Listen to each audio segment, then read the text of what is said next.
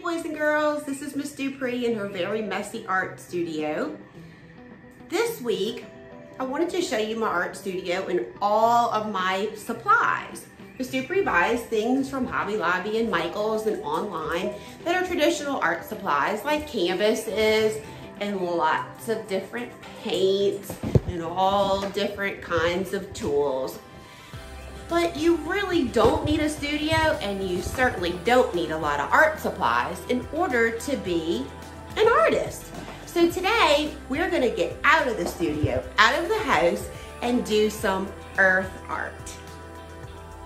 So step one is very simple. Just go outside and enjoy the beautiful day and collect some things that catch your eye. Here's some things that caught my eye on my walk.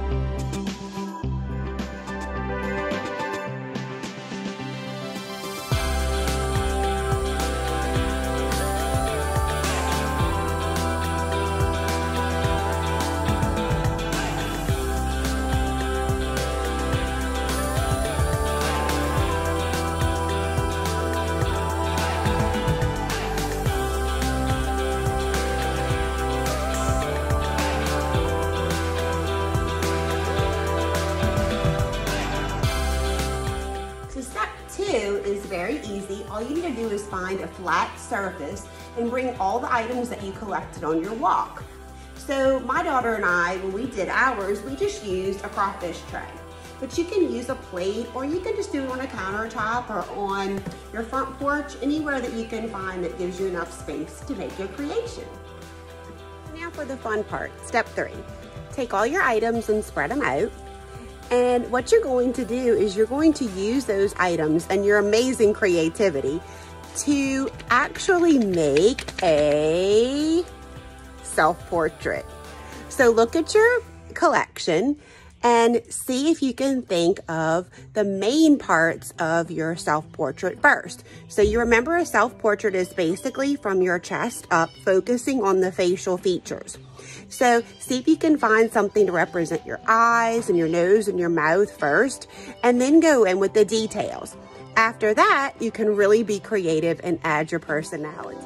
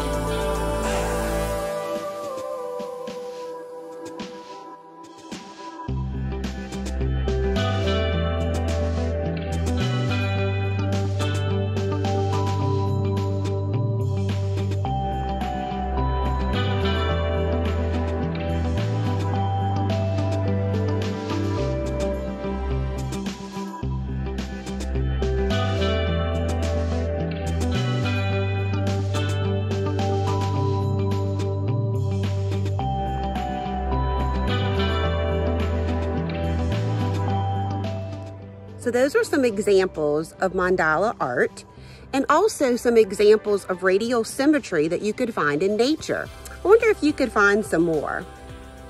Now here's some examples that my daughter and I did with our materials that we collected on our walk.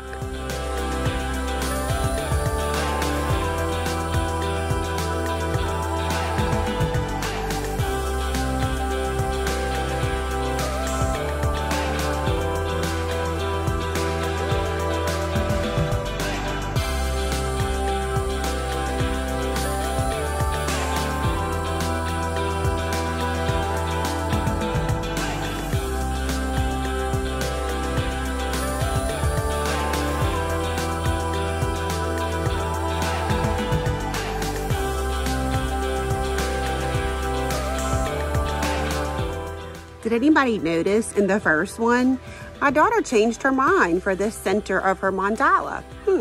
Is that okay to change your mind? Is it okay to make changes as you go? Of course it is. You knew the answer to that. You can change things up as you go. Try things out. See if you like it. Or maybe something else in your yard will catch your eye that you want to change it out for. So boys and girls, now that you've created these two fabulous pieces of artwork, there are a couple things that you can do. First, you can document your artwork and keep it with a photo. Get your parents' phone or ask them to take some pictures of it for you. The other thing you can do is, especially if you live in a neighborhood, unlike me, I live out in the country, but if you live in a neighborhood, you could always leave your art out on display for people that walk by to see it. So be sure to share your artwork in some way. I would love to see your artwork. I miss your artwork so much, boys and girls. I can't even tell you.